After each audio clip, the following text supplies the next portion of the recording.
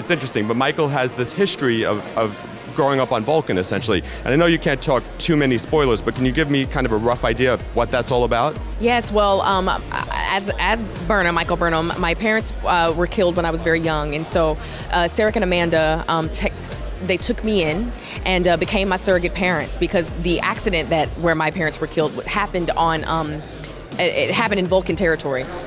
And so I come into their home, and Sarek, takes me under his wing, and I become fully indoctrinated with the Vulcan way of life, of seeing the world in this objective, logical way.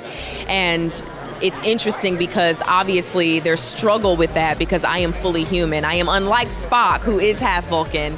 I am fully human, and I have, you'll see that there's a lot of assimilation that has happened. But what I realize is that my humanity, it doesn't have to be completely erased in order for me to embrace everything that I've learned growing up. So it's a very compelling dichotomy that I deal with as Michael, because I've got also the Starfleet principles that I live by. So I'm a very principled woman, and it's interesting to see how all of those principles clash, and then also how they help, because it's like I don't know, hopefully I would become greater than the sum of my parts. And so that's, you're basically seeing me try to do that. Sure.